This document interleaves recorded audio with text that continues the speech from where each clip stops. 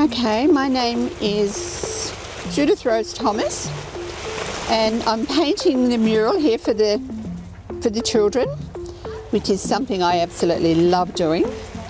Everything I've done for children.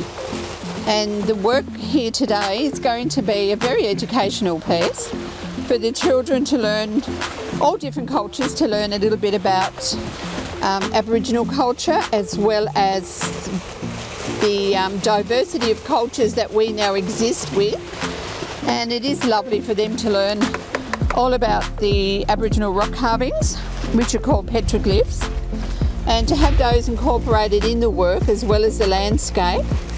It does teach the children how to look after our environment as well. Nanette's my helper. She's done a wonderful job. I could not have done it without her. And at the bottom of this, we're going to have 3 rivers, which is the 3 rivers.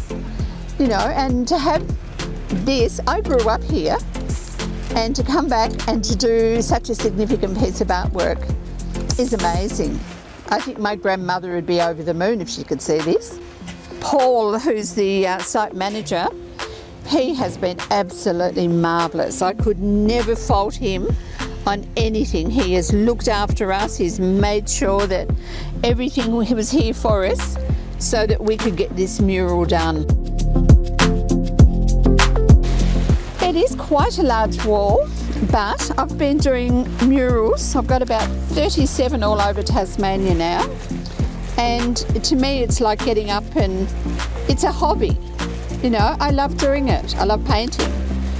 And because I don't have any little tiny tots around me, I give all my love and affection to all the other little children who I teach how to paint, and to be able to go into schools and work with children. This work won't come alive unless the children come here and put their touch on it, and then the work comes alive.